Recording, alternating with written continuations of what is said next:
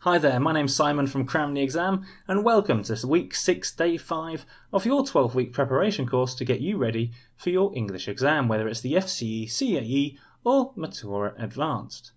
Last week on Friday we had a little break from the speaking exam, but this week we're back into it, and today I'd like to critically assess Part 1 and Part 2 of the FCE and CAE speaking exam using the fantastic videos put onto YouTube by Cambridge. You'll find the links to the videos in the video description below, and more importantly in the video descriptions of the videos that I link to, in other words the Cambridge videos, you'll find the assessors' comments and suggestions as well, which are really important, and I would strongly recommend that you take some time to have a look at those to see what the examiners actually thought who were examining the people that we're going to have a look at in the next couple of videos.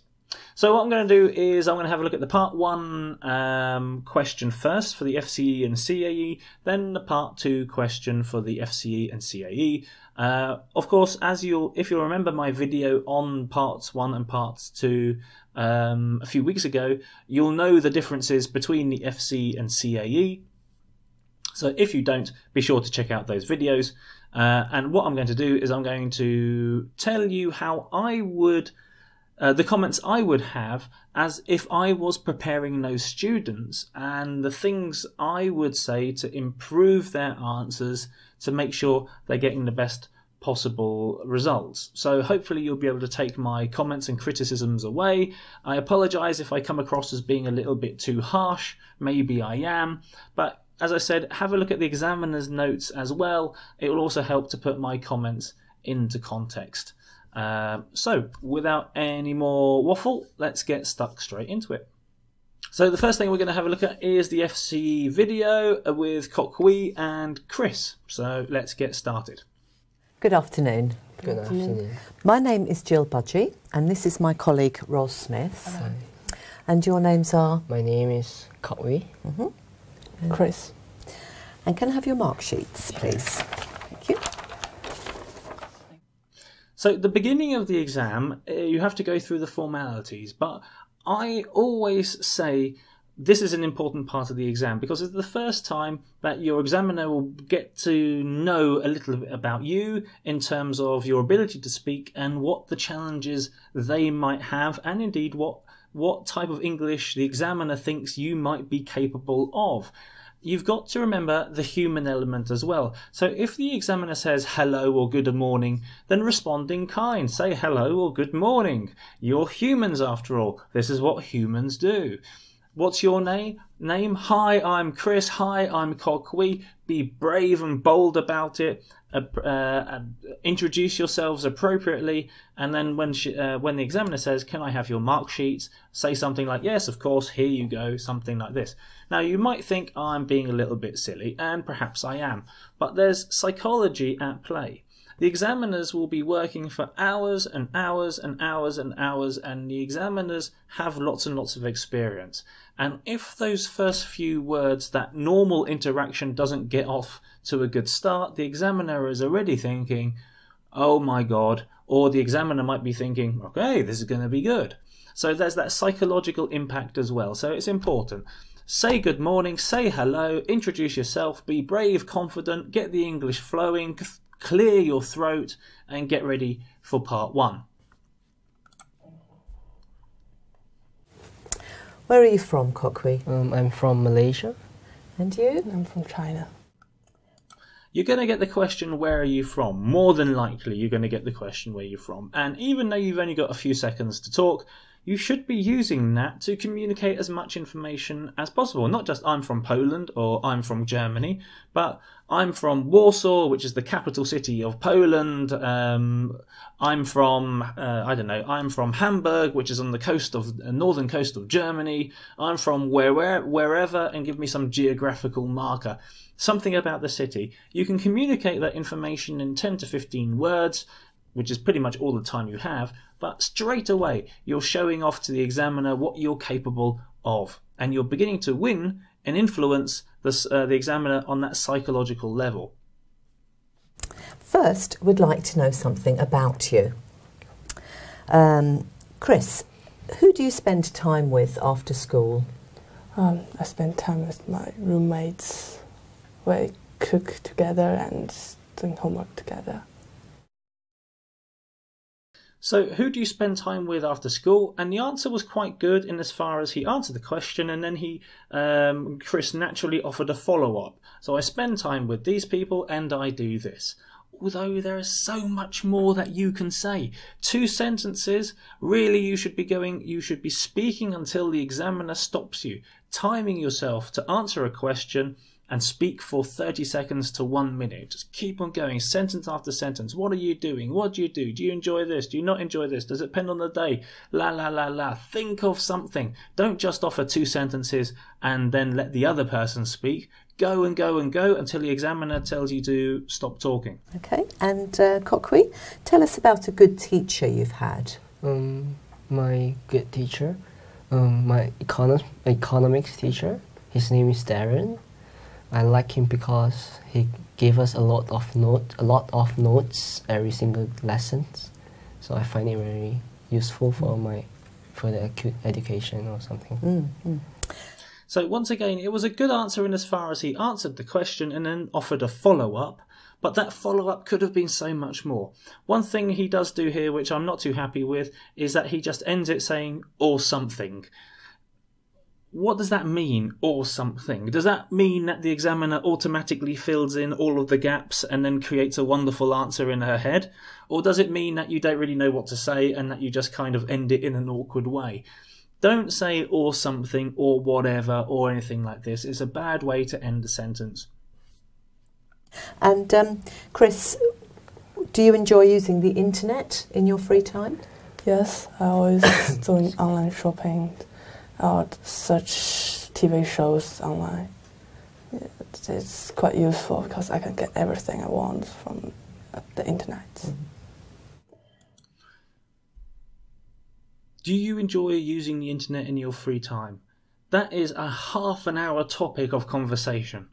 You can talk the hind legs of a donkey with a question like that. So there is no excuse for just a 3-second answer, a 3-sentence answer to a question like that. You go and go and go and go and go until the examiner says, I've had enough, stop talking. So even though the answer was okay, I would still say there's much more that you can say, a much better way that you can prepare, and you should be flying into those questions to show off your skills.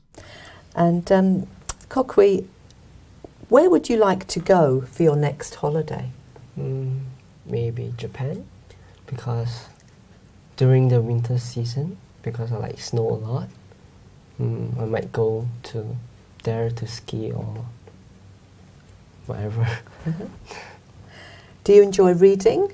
Yeah, I've started to read like 3 years ago. I like fiction books a lot. I read about them every night. And recently I just started a book called Clockwork Angels. Yeah. Okay. So he asked 2 questions there about holidays, which he answers very, very shortly, and then finishes with whatever, which is a terrible way to finish off a sentence. And then the examiner, probably in an act of mercy, gives him another question to try and get some more English out of him about a book. And he answers that question a little bit better. But even so, these are questions that you should just be talking and talking and talking. Of course, making sense, but talking and talking until the examiner says stop, which is what you've got to practice. Okay, so that's part 1 for the FCE over. So let's have a look at part 1 for the CAE and see how well they get on. Good morning. Hi. My name is Bridget Harrison, and this is my colleague Mary Whiteside. And your names are? Raphael. Maud. Maud. Can I have your mark sheets, please? Thank you. So there was that awkward interaction. The examiner says good morning and both of them go, It's Good morning is answered with good morning. Good afternoon is answered with good afternoon. Hello is answered with hello. Be brave, be bold, and introduce that human interaction. What's your names? And they both offered one-word answers, which was their names, but there's nothing wrong with you saying, hi, my name is ... And just throwing those extra few words gives you a few seconds just to show off a little bit more of your English. And then, of course, as you hand over the answer papers, then you should say, of course, here you go, something like that. So just to introduce that natural human element. First of all, we'd like to know something about you.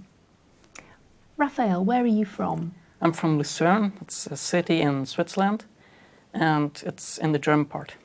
And what do you do there? I'm still at school and have 2 years to go. So where are you from? The answer is a little bit more developed, as you would expect from CAE, but there's still plenty more room there. And then the question about school was answered too quickly. Just think about the possibilities that you could say. What you do at school, what you enjoy teaching, what are you working on at the moment, and etc, etc. You've got to fill up that time. If you don't fill up that time, and if the examiner doesn't tell you to stop talking, then you're not showing off your talents. You're not using the full time available to you to score as many marks as possible. Maud, how long have you been studying English? Well, I think I've been studying English for about 6 years now. Yes. So is it the question, granted, there's not much that you can say about that. How long have you been learning English? And she answers it in a pretty natural way. So I'll give her kudos for that. What do you enjoy most about learning English? It is very useful, I mean, to talk with foreigners. I have a lot of foreign friends, and I really enjoy being able to talk with them. Could have been more in that answer. There could have been more. There could have been more information. The good thing was is that she almost got into a little bit of difficulty with foreigners, but she managed to work through it. She didn't lose her cool, but she only gave us one positive for speaking English. I'd like to think that there are at least 5 or 10 positives, and she could have gone through those, explaining the benefits of speaking English. So once again, with a little bit more practice, with a little bit more awareness, and which you only get through practice in a pressured situation, could have had a lot more of an answer out of there. Maud, do you think you spend too much time working or studying? Well, sometimes maybe because I'm hard working, I like it, and sometimes I think I should rest, take time to rest, yes. Why? Because, well, when I study, I stayed at home. I didn't go out with friends, or I didn't like working at a cafe or something. So it's not very a social activity, yeah. So in her answer, it seems to be a fairly natural English. I mean, she's evidently got skills at advanced level. It comes across very, very well. But one thing that the examiner should never have to ask is why. Because you should be answering that question already. You should be giving reasons, explanations, expanding the topic, and so on. So the question was asked because the student was coming to a natural end of the sentence. I would suggest that you avoid the question why by just preempting it and giving as much information as you possibly can. Raphael, do you like using the internet to keep in touch with people? Yeah, sometimes. But to keep in touch with people, I think it's better to see them face to face, not just writing. So, but like something like Facebook, I think it's useful like a contact book, but not really as interaction between people. This is a good answer, and and I think the girl beforehand did this to a certain extent as well, if you can find the contrast and comparison, if you can find the discussion in a simple answer, then that's where you can start talking and talking and talking. And as you can see, the examiner doesn't ask a follow-up question. The examiner doesn't say why or tell me more. The guy there goes into quite a detail, quite a good discussion, and evidently the examiner's happy with what she's heard. Okay, so let's get into the part 1 questions, and first of all, let's have a look at the FCE. Okay, before we listen to the answers, let's analyse the questions by ourselves. So this is the first question for the part 1, and the question is, what might be difficult for the people about trying to win in these situations? Now, if you remember with part 1, we do not want a description of activities. We do not want it. It's a waste of time. You're not getting marked on being able to describe. So telling the examiner what's happening in the photograph is not going to win you any points. It's just going to waste time. The examiner's got eyes. The examiner can see there is a tennis match in the first picture, that there is some kind of race in the second picture. You don't have to go into any great detail, but what we do have to do is apply that picture to the question. And the question is, what might be difficult for the people about trying to win in these situations? So the situation in a tennis match, first of all, the competitors might be professional, judging by the photograph they are, because there's a huge stadium with lots of people involved. So if you've got a crowd, that means you've got atmosphere. How does that affect you? Does it affect you positively? Does it affect you negatively?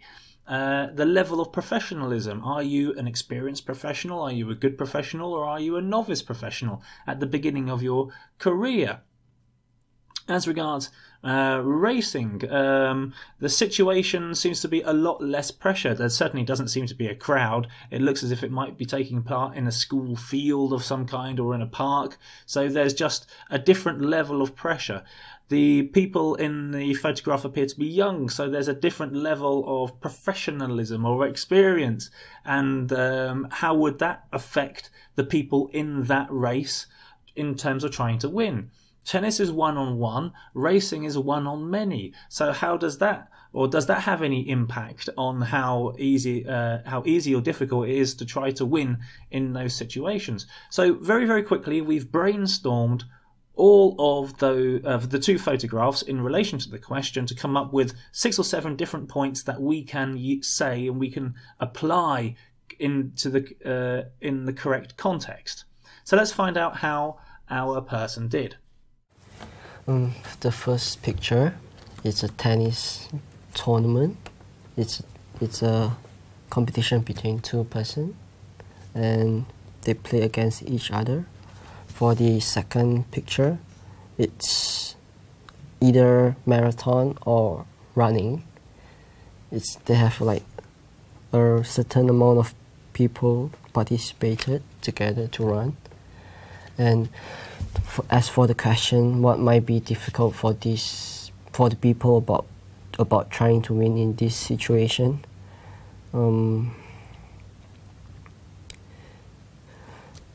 For the first picture, I think the opponent, like the level of skills of their opponents, is very important. And for the second picture, all you need is training and perseverance and run until the end of the finish line. Thank you. So he wastes well over 30 seconds doing what he's not meant to be doing. In other words, describing the pictures. Now, he might feel comfortable describing the pictures, but for me, this is a perfect illustration of someone who's not prepared, ideally, for the speaking exam, because they should know straight away there's no point in describing, there's no point wasting 30 seconds, and you should be able to practice your brainstorming skills as regards a question to come up with 3 or 4 ideas very, very quickly. And it takes time, it takes practice to do that, and it's not easy, which is why you have to practice this. And if you did practice it, then you would be able to get to the answers or what the examiner wants to hear a lot faster. And I think that Kokui started to give us an answer of some kind around about 30 to 40 seconds into the minute or so that he has, which is not really the best possible result. So I would say that it's not so fantastic, this answer, although I would strongly recommend that you have a look at the examiner's comments for this as well, because I think they differ slightly to what I've just said. Maybe I've been a little bit too harsh, but not too happy with that. Let's go over to the CAE and see how well they do. Okay, so CAE, slightly different rules. You're given 3 pictures, you have to talk about 2. If you talk about 3, it just shows that you're not listening to the instructions. It doesn't mean that you're going to score any bonus points. It just means that you're not listening or you're breaking the rules. No positives to be had there. So I'm going to select the people who are on some kind of ski trek and the people playing the guitar. Now, I'm not going to identify them. Maybe I can identify them now, obviously. You can say, okay, so this picture and this picture, or the ski trekkers and the guitar players, very, very quickly, a few seconds. Why might these people doing these things together? Very, very quickly. Ski trekkers, they need each other's support. Different people have different roles. They're going a long way. Being able to deal with the mental challenges of skiing, and so on, so on. So already I've given you 3 or 4 there. The guitarists, having fun, improving their skills together, forming a band, experimenting with music. Certainly it appears to be a kind of fairly calm atmosphere if you look at their faces. So already there's 4 or 5 things there to explain why these people are doing these things. So how might they be feeling? And this is the part of the question where you can go into a little bit more depth. The ski trek, well, think of the things they must be feeling: excited, nervous. They must be wary of the challenges ahead of them. They must be stressed out because of the pressure. How far are they going to go? Do they have the right equipment? Do they have communications? With the guitarist, let's say they must be feeling relaxed, happy, then don't seem to be under any pressure. They're doing things for fun, relaxing, enjoyment. They're not thinking of school or the other pressurized things that they have. So that's how they might be feeling. And then compare them together. Compare those feelings together and see if there are any comparisons and if there's any differences between them. So lack of pressure with the guitarists compared to a lot of pressure, in terms of life or death pressure with the skiers. In terms of similarities, it talks about teamwork. As a band, you have to work together as a team, and as an expedition, you have to work together as a team, and so on, so on, so on. So that's what you should be thinking straight away and being able to formulate those ideas, or at least my ideas. Of course, you can have completely different ideas, and I'm not saying that my ideas are correct ideas. These are just some ideas. So these are the kind of things that you might be thinking about. So let's see how well our person does. So I think these 2 guys are playing just music together, and these 3 little girls are baking, I don't know, a cake or something. And I think they are doing it together because they might be sisters, because they look so similar. And these 2 are maybe in a band or in a music group, and I think they enjoy to play together music and interact together. And these 3 girls just like to have fun here and bake in the kitchen. I don't think it will be a nice cake, but yeah, just to learn how to cook. And it's just an activity for them together. And I think the both guys could also be preparing for something, maybe a concert or something. But yeah, they're just Thank playing. you, Raphael. So he does a couple of good things there. The answers are generally okay. They could be formulated a little bit better, particularly with emphasis on language of similarity and comparison in terms of bringing them all together. He identifies the pictures very quickly at the beginning without going into any great descriptions of what's going on, which is also very good. And he talks for the whole minute until he's stopped. So this is not a bad answer, but as I said, have a look at the examiner's comments in the video description below the original video and see what the examiner says. I would say that there's still work to be done, but on the face of it, not too bad. Going back to the FCE question, let's have a look at the follow-up question. Chris, which sport would you prefer to do? Well, I prefer tennis, but it's more fun, I think, because I can run lots in the ground, and it's really makes me feel relaxed. But I can't do it in the short time because I've just twisted my ankle while playing tennis. So The question is, do you prefer? And that's a fairly standard follow-up question. So get ready to answer do you prefer questions with the appropriate structure. So I prefer this because la la la la la. His answer was, or Chris's answer was an answer of two parts. The first part was a bit nonsensical, really, and it was kind of intermediate vocabulary, and I don't know what was going on there. And then the second part, where he was talking about twisting his ankle and the fact that he can't do tennis, suddenly he's showing off his English skills and the naturalness of his English and his ability to speak English. So it's kind of like half and half. The first half was kind of not so great, and then the second half was just, look at what I can do. And the examiner must be thinking, I can see you've got skills, give me more, or a little bit more consistent, or show me what you can do. So there's probably a little bit of frustration from the point of view of the examiner. Let's have a look at the CAE. Maud, in which situation do you think the people benefit most from being together? Well, I think every kind of situation depends on the kind of relationship you have with the person. When you're at school, maybe in a class, it's good to talk with some people sometimes just to think about something else. And when you're cooking, it's the same. You share ideas, you learn things. When you're playing music, you learn about each other. So it really depends on the situation. Thank you. Now, the follow-up question for the CAE is a lot more involved than the simple question that you would get for the FCE, but she answers it really, really well. She goes through a discussion of all of the pictures. She talks about the something from each picture. She talks about relationships. There's wonderful vocabulary. She's turned on, she's aware, she's paying attention. So this is all adds to a fantastic answer. So here she does really, really well. Okay, I would encourage you to have a look at the other person's answers. We didn't go through them in this video, and I'd like you to do what we did in this video. So pause the video, have a look at the question, think about how you would answer it, and then listen to what was said and critique it. Was it good? Was it bad? Where could it have gone better? Where did it go wrong? If it went wrong, why did it go wrong? And how could we stop that from happening?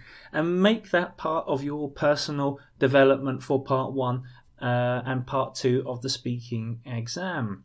So I hope you managed to get something out of the video today. If you've got any questions at all, comments if you think I was too harsh, if you want my point of view on anything else as regards these videos, then leave a comment in the comment section below and I will get back to you. Next week we're going to have a look at part 3 of the speaking exam in much the same way that we've had a look at part 1 and part 2 today. So I'll see you again on Monday with another writing exercise, and on Tuesday, Wednesday, Thursday with all of the other parts of the Cambridge exams, and on Friday again where we have a look at part 3 of the speaking exam. Have a great weekend and I'll see you again soon.